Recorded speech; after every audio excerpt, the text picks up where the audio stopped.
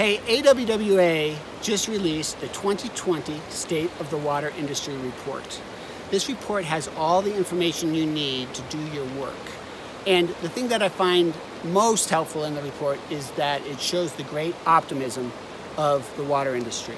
So we have about 3 years in a row where the optimism curve is just continuing to inch its way up. And that's really fantastic. I think it's a sign that we are really providing solutions to our communities. Now, one thing to remember as you look at the report is that the data from this report was collected before COVID-19 hit the water sector. And so you might think that that has skewed the data, but when you reflect on the great work of water professionals this year during COVID-19, I think it shows that we're just ready to tackle any sort of concerns. And I think that will bear out in next year's State of the Water Industry Report. And the optimism, I think, is fantastic. And take it from a fisherman, optimism is always good.